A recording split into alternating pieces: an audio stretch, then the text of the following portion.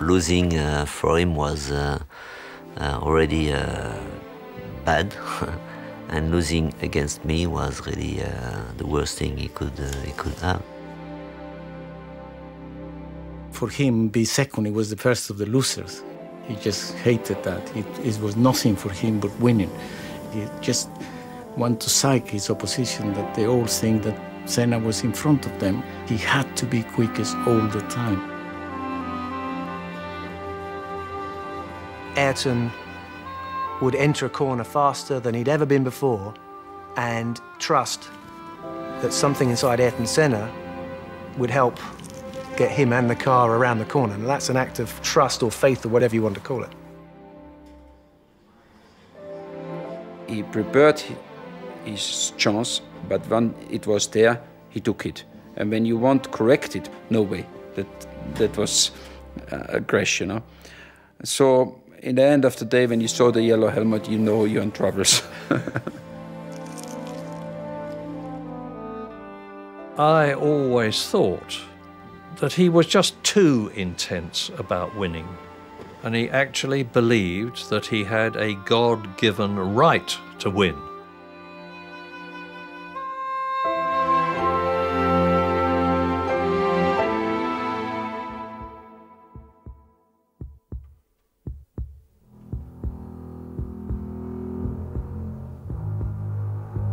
You think you have a limit. As soon as you touch this limit, something happens and you suddenly can go a little bit further. With your mind power, your determination, your instinct, and the experience as well, you can fly very high. Ayrton Senna's talent, commitment, and determination carried him beyond normal boundaries. He displayed a supreme ability behind the wheel of a racing car, but he also demonstrated an immense depth of character, of thought, and of emotion. His tremendous rivalry with Alain Prost throughout the late 80s and early 90s extracted every element of his genius. But if there was one area where Senna truly flew high, it was racing in the rain. His precision in the wet, he was just unbelievable. He just filled the car so much more. In the wet, you have to be very precise. You cannot make any judder with the steering. Or you got to be much more gently with it. And Ayrton filled the car much more than any other driver. First of all, looking out of my commentary box window, I saw the worst weather that I have ever seen at any race anywhere in the world. And it was rather embarrassing to me as an Englishman that everybody who thinks that it always rains the whole time in England was getting their suspicions proved. Ayrton was always very, very fast when it was wet. And this day we had a little bit everything for him and a little bit everything against us to look stupid. We employed somebody for the weather forecast, you know, and he was at the airport, close to the track at Donington, and we were in permanent contact with him, you know.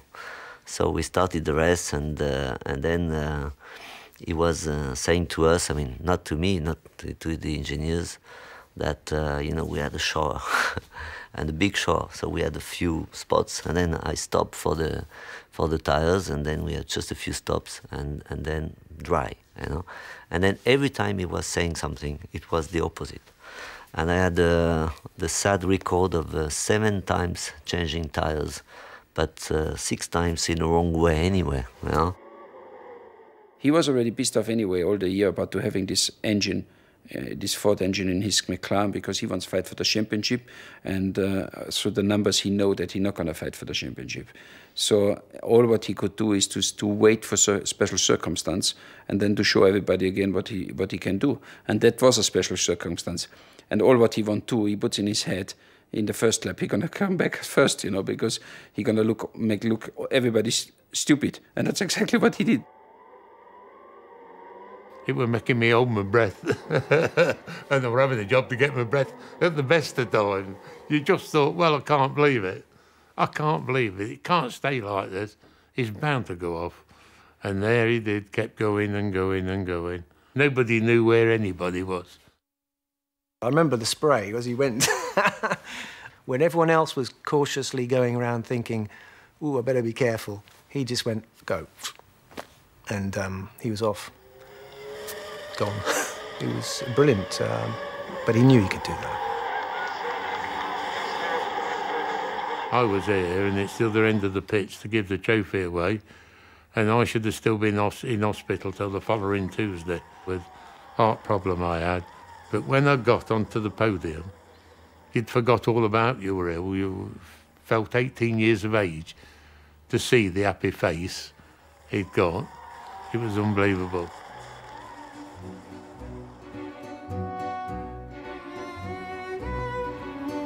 His roots were firmly grounded in the sprawling steel-making city of São Paulo, the industrial heartland of Brazil. Here, amid the energy and bustle of South American commerce, Ayrton developed his talents on the kart track at Interlagos and began a collection of trophies that would become greatly cherished by his close-knit family. O Ayrton sempre foi uma pessoa extremamente determinada. Ele sabia exatamente o que ele queria e ele ia atrás daquilo até conseguir. Ele era extremamente persistente. Quando ele era pequeno, a gente chamava ele de teimoso, porque ele ia assim até o fim, aonde ele queria chegar. De criança eu lembro muito a época que ele corria, que ele treinava de kart, da época que ele inclusive foi viajar para fora, e nas viagens que ele fez para fora para correr em campeonatos de kart,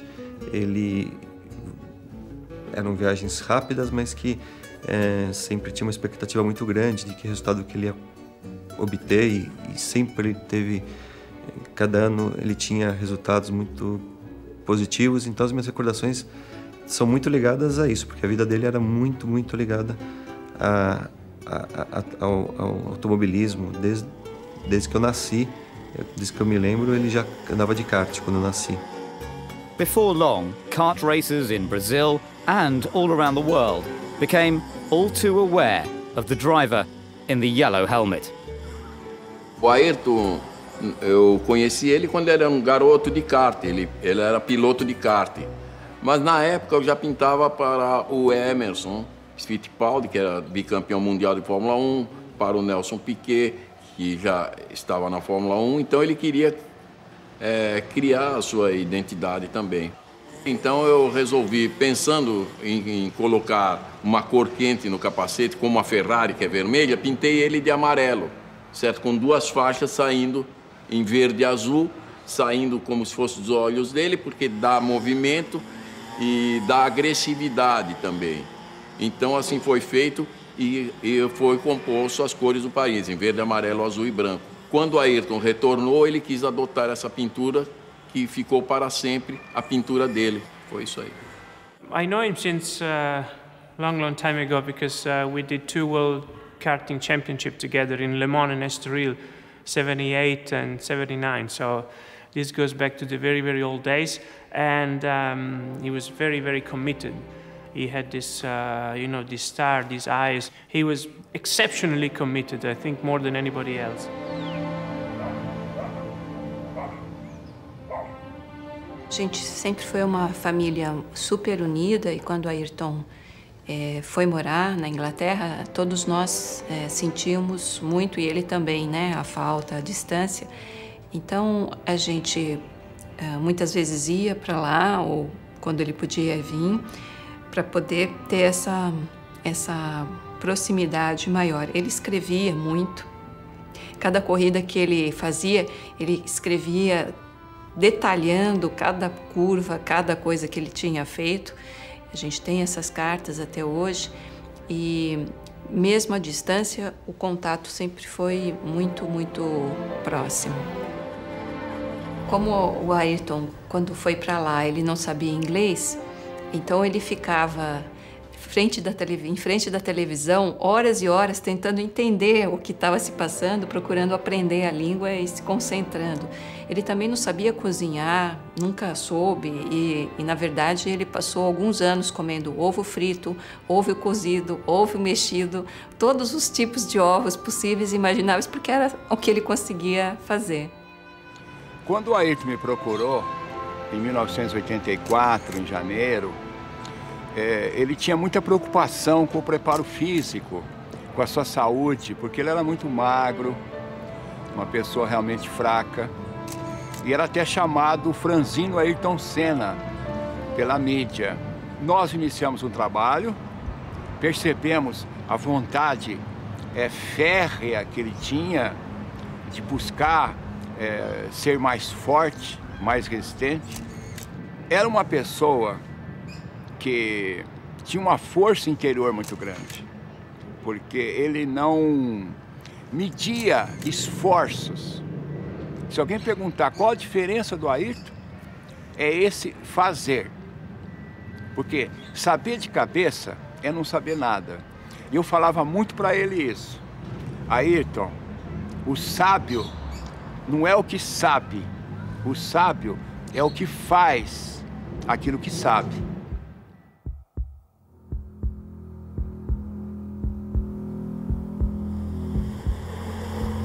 It's not simply a stronger muscle or a better tonus in your muscle, but it's really the power, the strength you get, physically speaking, you know, to your body, but also to your mind.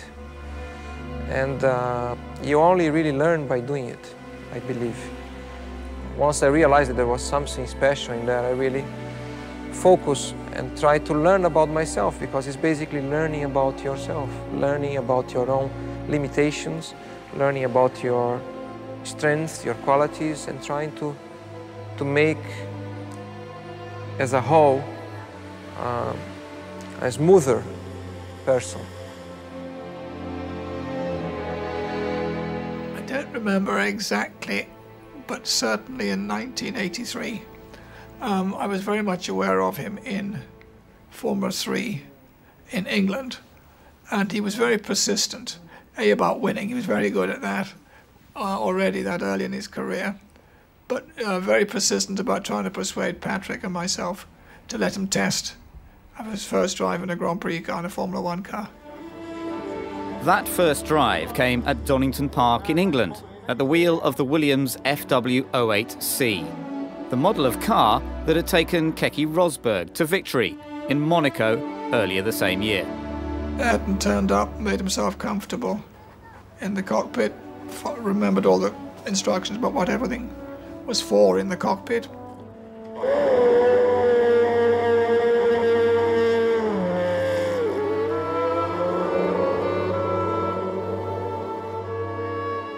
At the time, he was only halfway through his first season of Formula 3, but he was totally undaunted by the Grand Prix car with triple the power of his usual mount. I set off, did what we call an out and a straight back in lap to check over the car mechanically.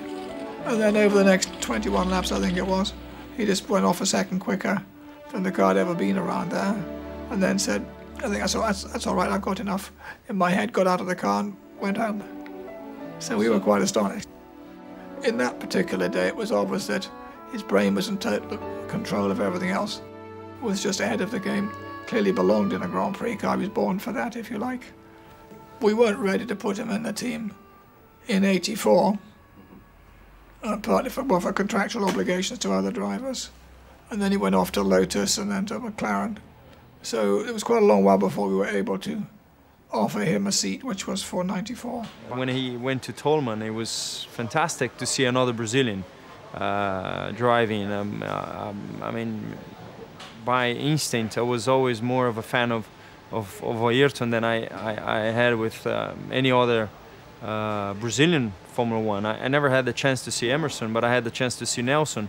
With Ayrton, it was different. I felt like you know, he was driving tremendously, and he was going to be a champ. I remember we had a discussion about top drivers like Nelson Piquet or whatever. And I said to Ron and even all the people, take the best young guy coming, you know, to get a very strong team is Ayrton. They all said to me, why you want to have Ayrton, you know? I said, yeah, why not, you know, I mean, it's thinking about the team. So having a teammate like Ayrton was very, very different to all the teammates I had, you know. And also for Formula One, it was really exceptional to have two drivers of this same caliber. When Ayrton came into Formula One, Alain Prost was the top. He was number one, and he was the one that he wanted to catch. He wanted to beat him. And when he started testing with us and racing with us, he was not interested in anybody else in the grid. You know, just Alain, what time did he do? What tires is he using? What rear wing has he got? What springs has he got? He just wanted to know what Alain was doing, and that's the one he wanted to beat. He was a man like no other man I had ever met before. He was almost a mystic. He was very, very, very intense. He was a charismatic personality. He could be absolutely charming, but there was another side to his character. He was absolutely ruthless when he was in the cockpit. And he was an intensely religious, God-fearing man. And he actually believed that he had a God-given right to win.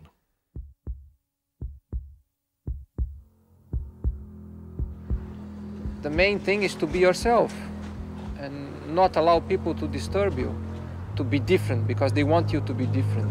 You gotta be yourself. Many times it's through a mistake, due to your own personality or your own character or interference that you get on the way, that you learn. And the main thing is to make sure you learn through your mistakes and get better. I believe in the ability of focusing strongly in something, then you're able to extract even more out of it. His whole life was concentration for the race or for the championship. He had no family, no children, nothing, you know, so it looks like he was living only for that. Ma durante le corse la cosa più difficile è quella di tenere la concentrazione, essere sempre concentrati, di non avere problemi che possono distogliere l'attenzione ai problemi reali della corsa, essere preparato tecnicamente e sapere cosa fare nel momento migliore e non fare errori né dal punto di vista tecnico né dal punto di vista umano. In the time of the very sophisticated racing cars we had, with skirts and electronic suspensions and all that, where you have to put the car up on the straights and then lower down before the corner. You have to do so many things on the car.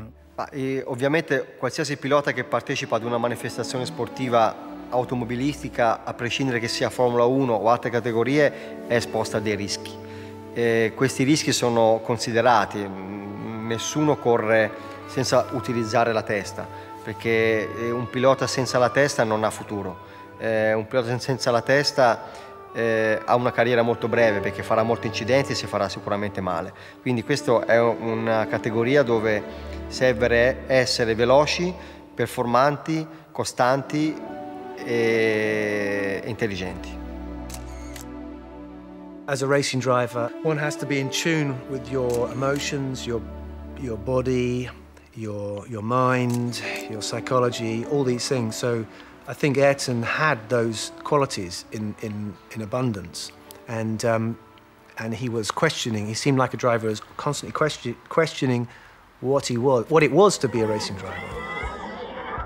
Once he get into the concentrate, he didn't feel anymore any pain, he didn't feel anymore any stress, he didn't feel anymore. He was just in another world.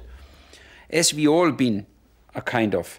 But his one, he was more intensive. He was a step ahead. There's a state of mind that one is raised to, where it becomes sort of transcendental, And Ayrton spoke about things to do with his concentration when he was in qualifying. He talked about a state of mind that he got into whereby he was there but not really driving the car. And these are things that speak of his level of concentration that he achieved as a racing driver. You had to do these famous qualifying laps. It was something where you was in the box, you watched still the monitor, you watched your competitors, you had to talk with your engineer, how is the wind, how is the sun, how is the asphalt temperature. And then suddenly the engineer told you, now let's go.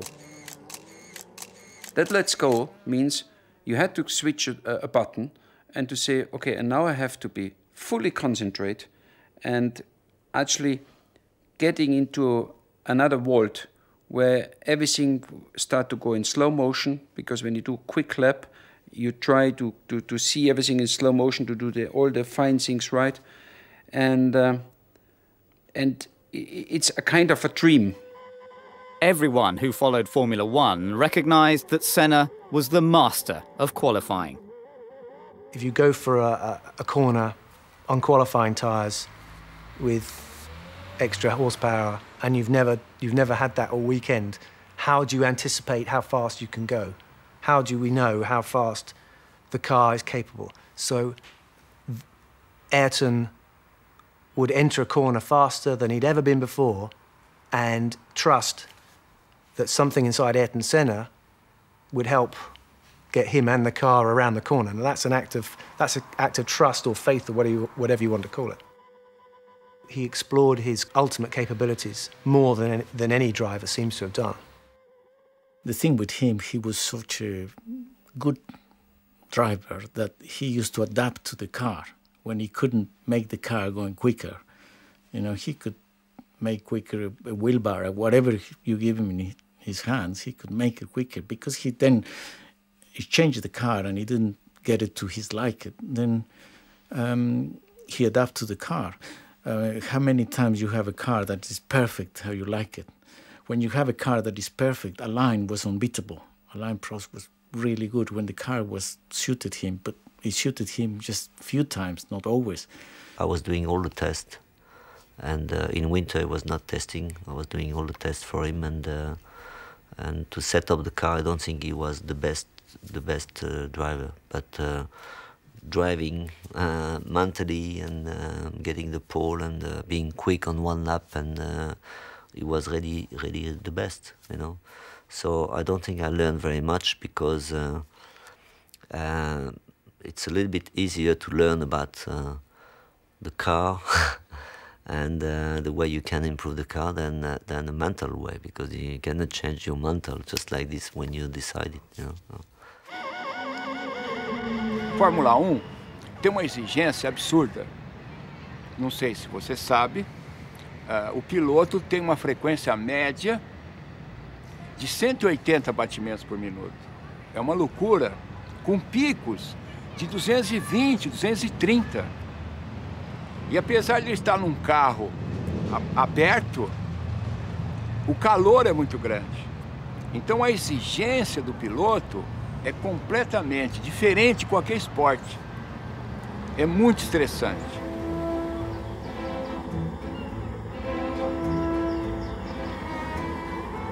Havia sofrimento, claro. Trabalhávamos a 1h da tarde, que é horário de verão, para pegar o maior calor. Porque para o Ayrton interessava, lá na Fórmula 1, quando a competição era extremamente desgastante. Quanto pior, melhor. Por quê? Porque ele estava muito mais preparado do que as outras pessoas, do que os outros pilotos, que na época não se dedicavam ao trabalho com o corpo, com a mente, com as emoções, com o espírito. Por isso, ele se tornou imbatível. Eu lembro quando começamos com a meditação, ele tinha uma dificuldade muito grande de não pensar. Tinha assim achava terrivelmente difícil fazer isso. No entanto, ele se envolveu tanto com esse processo de meditação que ele conseguiu momentos de uma profundidade mental tão eloquente que atingia níveis inigualáveis de profundidade, que ajudava muito nas tomadas de tempo, ajudava muito nos seus recordes, nas suas vitórias, porque a concentração dele era máxima devido a esse trabalho de meditação, de respiração, de relaxamento. Monaco was a special place for Senna. He shot to fame by nearly winning the race in his debut season and would go on to take victory in the Principality a record 6 times. On his first outing in a McLaren, however, Prost thought he had him on the ropes. In Monaco, where he was not very good into the weekend, was the first Thursday was ahead of him, and Saturday almost the whole day I was ahead of him until the last qualifying lap, where just like this, and he went quick, and he got the pole for just a little bit, but I could not imagine that he could come back just like this, because he was not going that well. And he said in a press conference that he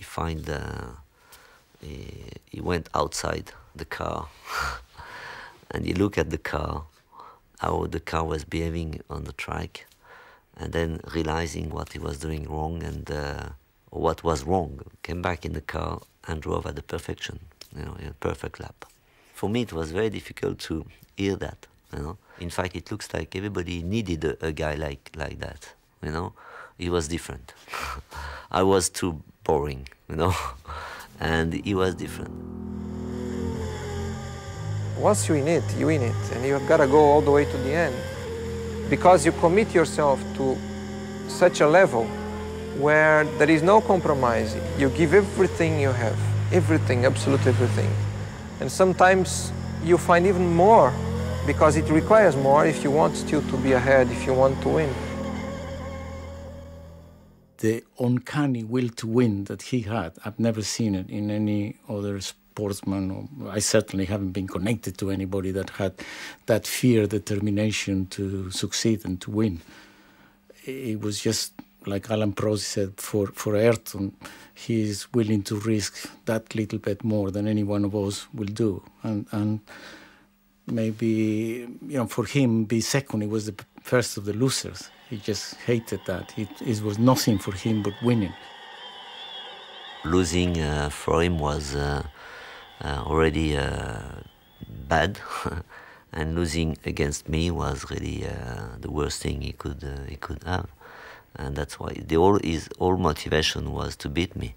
I can remember we went to the Bercy karting event, and he was there watching on the big screen Alain Prost driving in the kart, and he never took his eyes off that, and he watched Alain Prost driving a go-kart. He knew that to be world champion, he had to beat Alain, because he was #1 at the time. I remember one race, and I think it was the Belgium Grand Prix. Ayrton always used to try so hard in qualifying that after qualifying, before he took his overalls, he sit in the corner of the track and he just gets all his adrenaline back. Alain and I were looking at the times, and Alain could say, I just can't believe how he could be so quick. Where is he beating me? Anywhere else, but here, I always quick here. How he can be? And then as I look at Ayrton was sitting up and he looked at me and he winked an eye, and I thought that he just felt so satisfied I have beat Alain, and he had recognized that I'm quicker than him. And it was so, for him, that was kind of a stage in his career, and he thought, well, I can now begin to think of being world champion. When Ayrton came along in his footsteps, his approach was in many ways similar. It was cerebral. That means he used his head at all times. But he did so with more dash and determination than you ever saw in Alain. Alain had plenty of determination. He never exposed it. Ayrton, it was all about drive and courage and let's go for it. We'll just leave the rest to me when he was in the car. Formula One drive, all sportsmen are gigantically competitive. They're there to win. And you've got two very different people in Alain Prost, the professor, who was quiet, very quiet. He always spoke very quietly indeed. Very, very smooth, very experienced, up against Senna from South America with a very different temperament. And so it could not have been better from a journalist's point of view or a commentator's point of view. The fact that we were fighting so hard together, we were putting the level of, the performance of the car and the team at a very high level. And if you're talking about the briefings, we were spending 3, 4, 5 hours into the briefing. It was for 2 reasons. First reason is to improve the car and the team. And the second reason is to be sure that we could not forget something that could suit us or suit me, for example, better than Ayrton, or Ayrton would think of something suit me better than Alain. At the end, it could also become a psychology. If you have a briefing, there's no way that I could go out of the briefing before Ayrton, and Ayrton could not go out of the briefing before me anyway. So we're going out together. I waited for 4.5 hours outside the motorhome while they were having this minute discussion about this and that. And then the door opened and Alain Prost came out. And he came down the steps and I said, "Alain, in God's name, what do you talk about in there for 4.5 hours?" And he said, "Oh, Murray," he said, "this and that, but I do not like to be the first to leave." The intense nature of the battle between the two McLaren teammates led to a deterioration in their personal relationship. Other teams and drivers were simply not at the same level, so Senna and Prost focused on one another, both in and out of the car. But that was part of the fight we had anyway. Everything was tough. On the track, outside the track, setting up the car, all kind of things was really just at the limit all the time. We also knew that if we were quick and fast and a winning car, that was also because of us, because of the drivers, because we were dominating, Formula One. It's not pretentious to say that. Eu acho que o Ayrton e o Alain foram pessoas que precisavam muito uma da outra, porque para eles poderem desenvolver os próprios potenciais no top, da forma mais perfeita, a competição do outro ajudou justamente a chegar nesse desenvolvimento máximo. Acho que o Ayrton não seria o que ele foi sem um Alain Prost. E vice-versa. Acho que o Alain não teria sido o que ele foi sem o Ayrton Senna.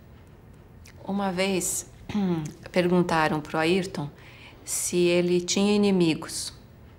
E eu acho que o Ayrton respondeu uma das coisas mais lindas que ele respondeu em todas as suas muitas entrevistas. Ele disse que a vida era muito curta para se ter inimigos. Então, eu acho que, às vezes, a vida é mais curta ainda do que a gente pensa, como aconteceu com ele. Eu acho que essa frase é perfeita, seja no momento que ele e o Alain eram inimigos, ou depois, que nem eram, mas para qualquer condição como essa, eu acho que essa frase é perfeita.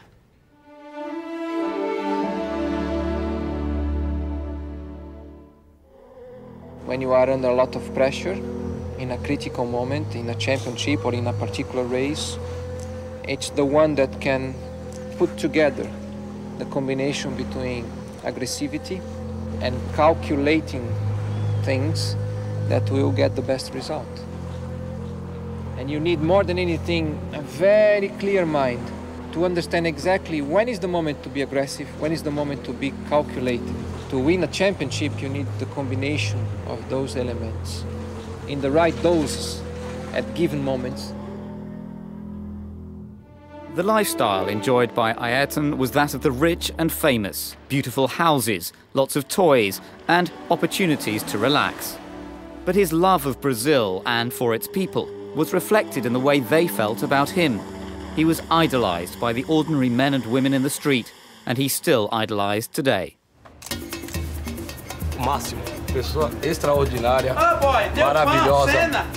Foi embora muito cedo.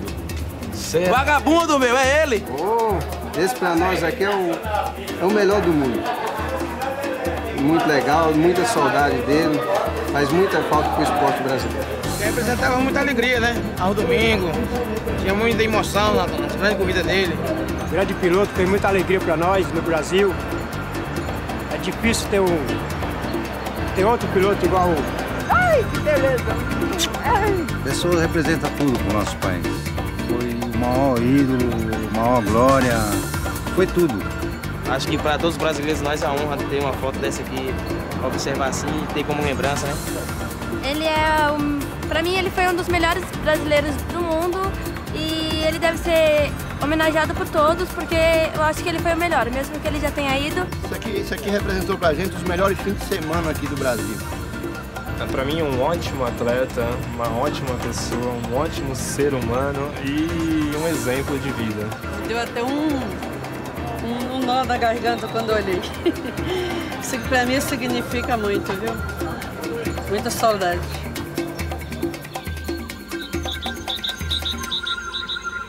Despite the access that Ayrton had to his own slice of paradise, he was always aware that there were many Brazilians who battled not for world championships, but simply to put food on the table and keep a roof overhead.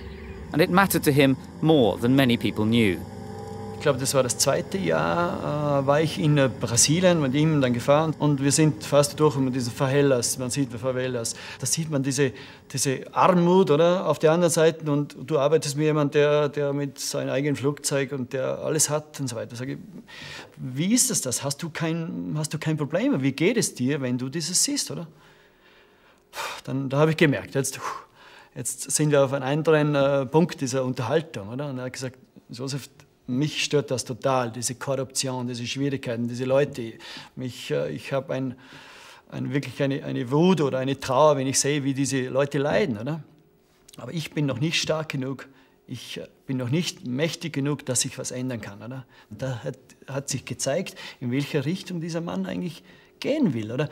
Dieses Rennfahren, dieses schnell zu fahren, dieses an das Limit zu gehen, ist einfach nur eine Brücke oder ein Wagen, ein Fahrzeug gewesen, um in diese Richtung, wo er hinkommen wollte, ist. Das ist auch ein Prozess von ihm selber gewesen, wahrscheinlich, oder? I think the best remembrance I had was when I stayed with him that weekend in his house, in his farm, and we had a storm, and the lights and the telephone went out of order. And I needed to phone my wife, who was in Scotland. So we went out, and we found a telephone box.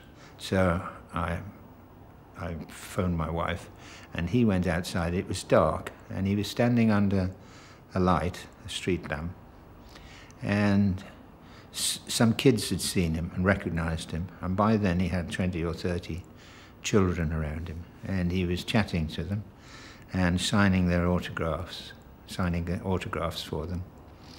And when I came out of the telephone box, that's one of the sweetest memories I have of him, standing with the light playing on his head and shoulders and surrounded by the kids and being so nice to them.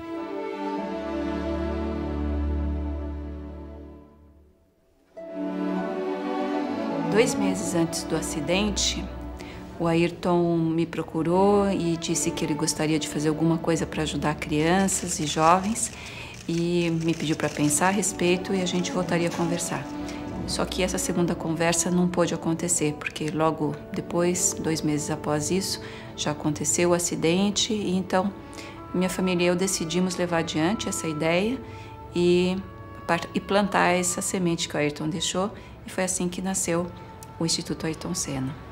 Dividir, compartilhar uma coisa que ele teve a chance de ter, mas que a maioria das crianças brasileiras não teve, que se chama oportunidade. Oportunidade de ter educação, de ter saúde, de ter futuro e esperança. Ayrton's standout amongst Grand Prix drivers was that he knew there was something outside Formula One.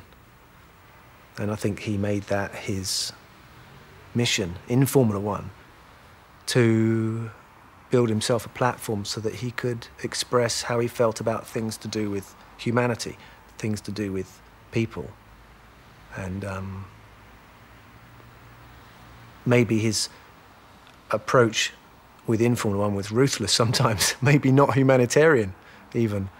But there's no question that what he felt was a deep empathy with mankind and with the problems in the world.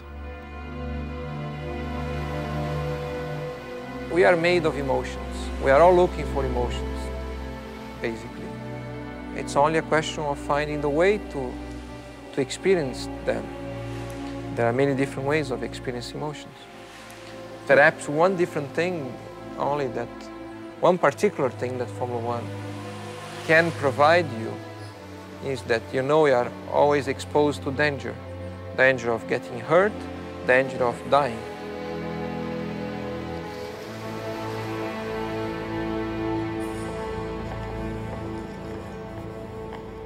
Travel was a major factor in Senna's life.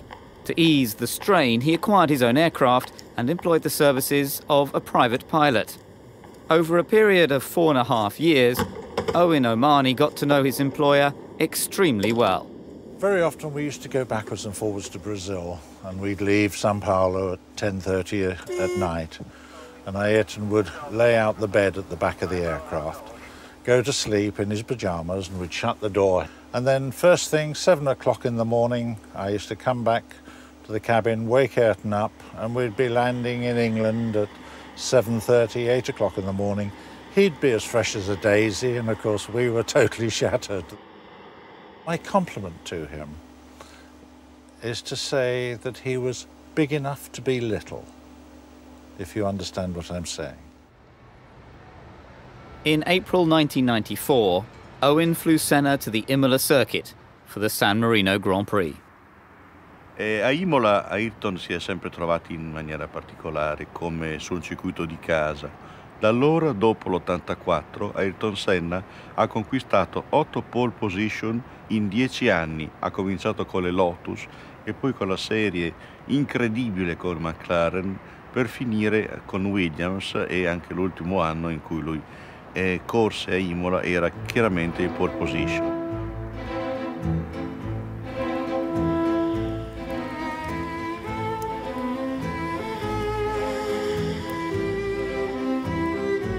Lui era solito scendere non a Imola città, ma soggiornava a Castel San Pietro, dove c'era un albergo che gli piaceva particolarmente. Aveva la pista per l'atterraggio dell'elicottero, era particolarmente chiaro. Era l'Hotel Castello, dove lui e la sua squadra risiedevano. Era una persona comunque molto semplice, dolce e soprattutto riservato.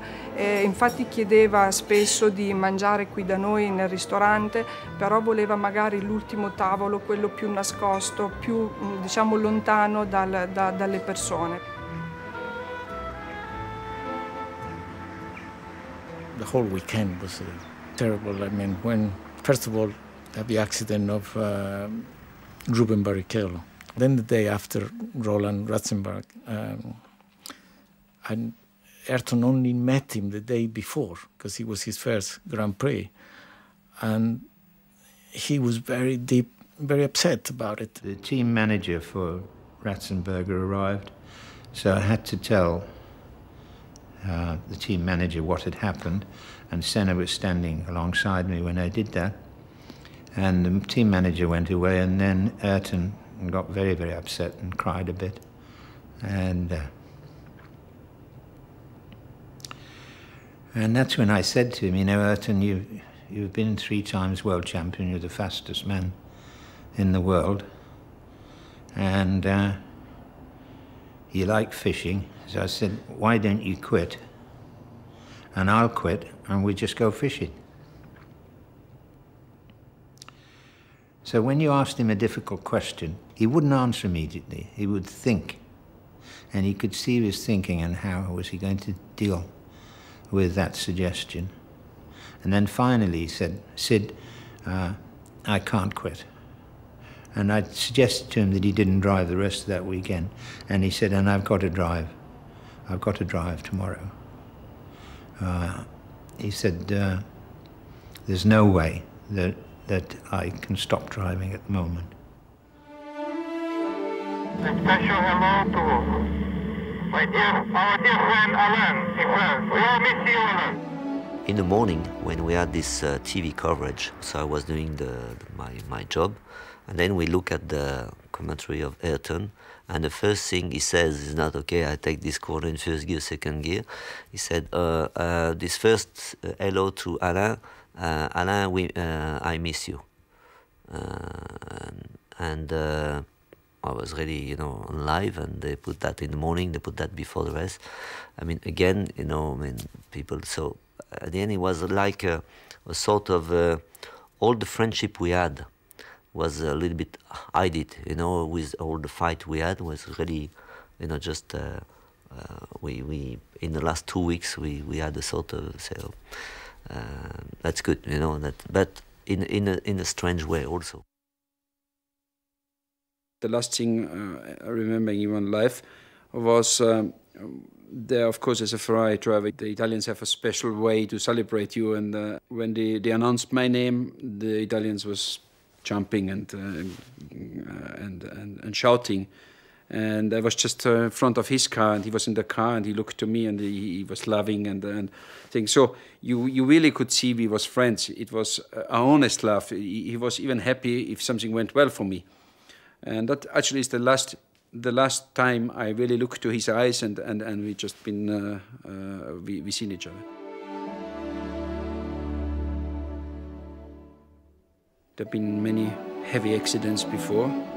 I had a very heavy accident in '89. I nearly died there, and Ayrton, one day after, Ayrton phoned me in the hospital how I am, and I said to him, I'm okay, but I think this corner, it's very dangerous, and I think one day somebody gonna die there. It's too dangerous and should be doing something. But okay, we was talking a bit, and then we went to testing to Imola a couple of months later, and Ayrton and myself say this corner should be changed, and we walked to this corner, and we looked how it could be changed, and we looked over the wall, and Ayrton says to me, but look, I cannot change this, a rebar behind, so there's no way to move the wall. And we look both and say, yeah, unfortunately there's a river behind, we cannot move the wall, so that's how it is, and we walked back again. And it was exactly the point where he died.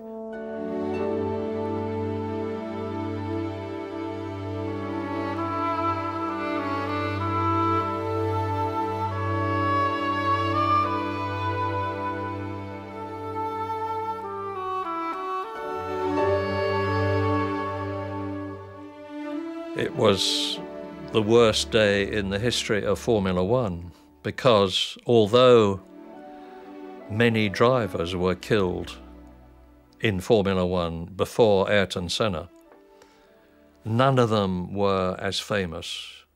None of them were respected and idolized worldwide like Senna was. And the impact of Senna's death on Formula One in particular, motor racing in general, and the world at large, was like had never happened before, has never happened since, and I pray that it never does happen again. The Imola circuit witnessed the loss of one of the true greats of Formula One, but memories of Senna will never fade, and across the world, his spirit lives on.